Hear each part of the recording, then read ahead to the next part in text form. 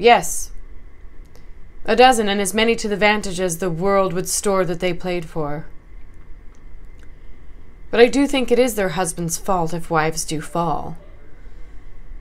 Say that they slack their duties, and pour our treasures into foreign laps. Or else say they break out in peevish jealousies, throwing restraint upon us. Or say they strike us and scant our former having in despite. Why, we have galls, and though we have some grace, yet have we some revenge. Let husbands know their wives have sense like them. They see, and they smell, and they have their palates for both in sweet and sour as men have. What is it that they do when they change us for others? Is it sport? I think it is. And doth affection breed it? Is it frailty that thus errs?